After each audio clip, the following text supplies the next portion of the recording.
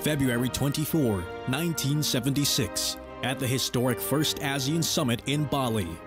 The leaders of the 5 founding member countries of ASEAN signed the Treaty of Amity and Cooperation, a peace treaty among ASEAN member countries, espousing a code of conduct to promote peace, mutual respect, independence, sovereignty, and territorial integrity in the region.